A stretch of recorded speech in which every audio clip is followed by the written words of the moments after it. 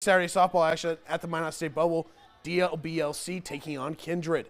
Lakers offense scoring 3 early runs, and Vikings Danica Rath looking to get out of the inning, and she does with this fly ball out to left field.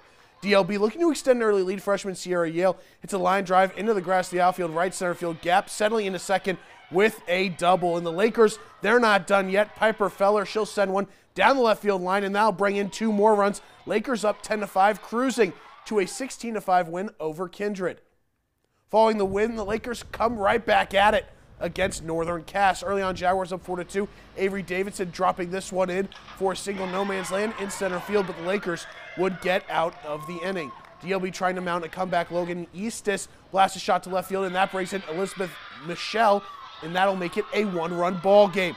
Next at bat, Piper Feller goes to the opposite field, making another impact play in right, scoring Eastis, tying the game as the Lakers would complete the comeback as DLB goes undefeated on the day, defeating Northern Cass 9-7. Here in the capital city, Bismarck battling Devil's Lake.